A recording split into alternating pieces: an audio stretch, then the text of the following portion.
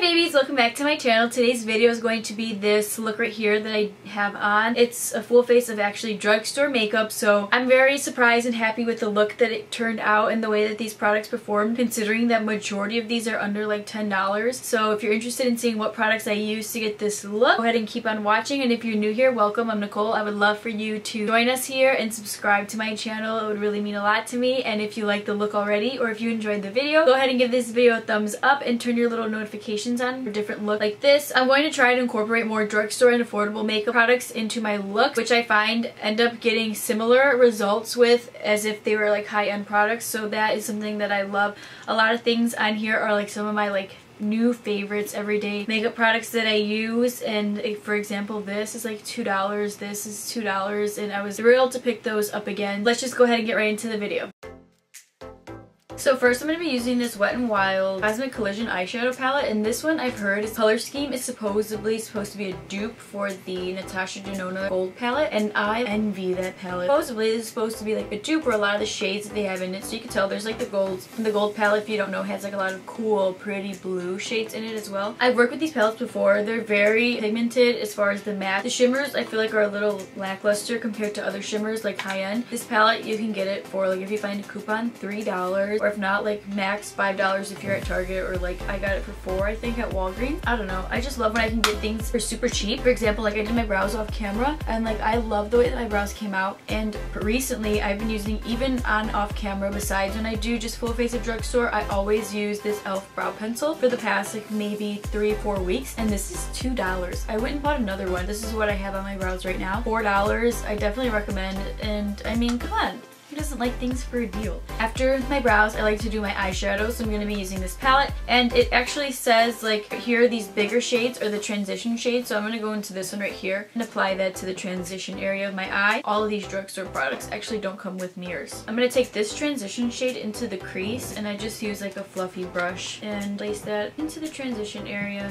And I like to take the eyeshadow here more towards the nose, because it gives my eyes like more of like their natural shape, and it makes them a little more like elongated. And then I kind of just towards the end do circular motions so it diffuses itself. My dogs went to go get their haircut at the groomers, and if they come back, I mean, I know they're gonna look like different people, different dogs, but if they come back and I'm still filming, I'm gonna show you guys. Next, after I use the transition shade, I use this one right here, this transition shade. Well, it does transition, and I'm going to apply that underneath the other one, but focusing it mainly on the outer corner of the eye, as if like I'm making this like shadow an imaginary eyeliner, and kind of just run it around the top of my lashes. And you don't have to be precise. Occasionally just drag it out and kind of blend up here. Then I took this gold shade right here in the palette and applied that onto the lid of my eye. This eye is actually significantly smaller, at least to me, and I can tell when I do my shadows, so I'll have to like, to make them match, I tend to take this shadow or like shimmer a little higher than my actual lid, so that my eyes look like they're the same shape and size. After that gold shade, I kind of just took the next, I really like this color, and I would like to do just like a color using just this lilac shade, this one, like a light lilac purple, and I put it in the inner corner of my eye. And for the purple shade, I kind of dragged it and blended it a little onto the top of my eye up here. Patches is back from her haircut! Hi, Patchy! How are you? So soft! So, how was your day? How's your handkerchief? Your eyes are like, what is going on? Look, Pumpkin! Pumpkin's big, so it's kind of hard to carry her. They're like really shy on camera. Look at the baby. So they came back from the groomers, and they're like so soft right now and like fluffy, and their little paws are like rounded out like I'm fancy, and like it's so cute. And her little butt, they like cut it so it kind of like looks like almost like a heart. Like it's so cute.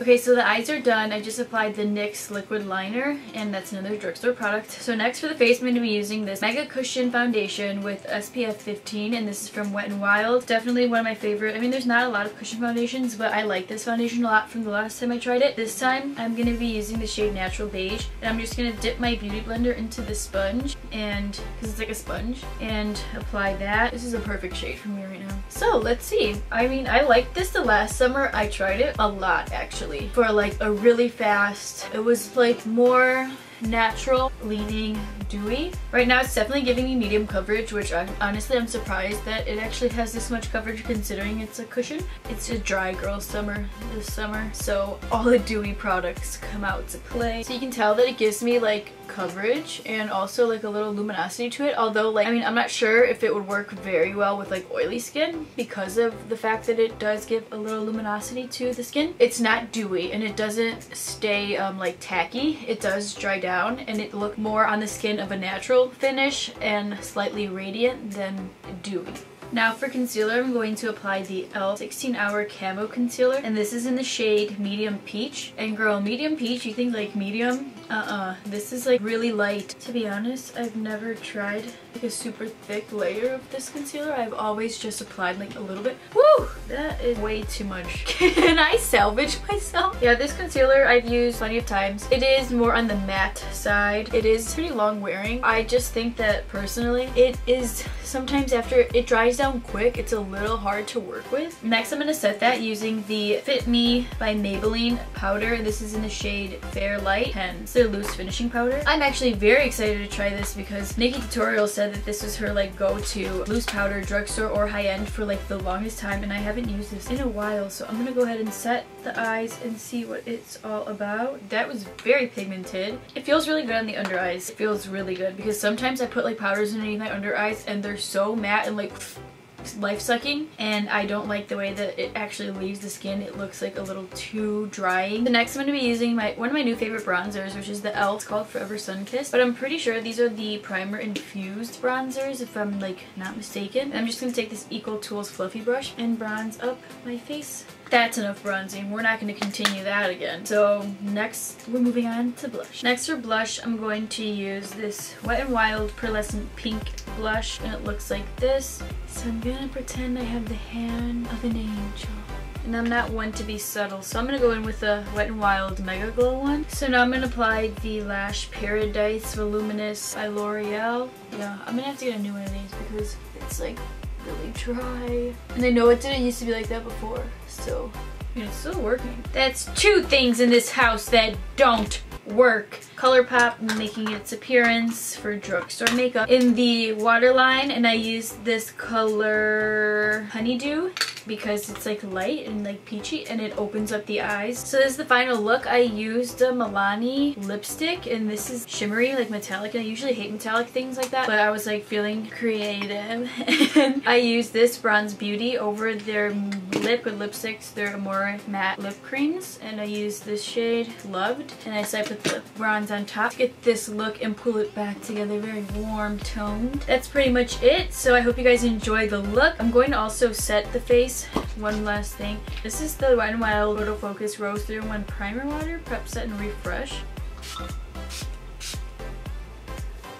So it smells pretty rosy, but more like that grandma rosy. You know what I mean? Like that grandma rose scent. But it was really a fine mist. So that's it for this drugstore full face makeup look. I hope you guys enjoyed it and maybe found something new, or you're like, wow, she reaffirmed that this product is good. So thank you guys so much for being here and watching. I hope you guys enjoyed this full face of drugstore makeup. Leave some comments down below. Don't forget to give this video a thumbs up, and I'll see you guys in my next video.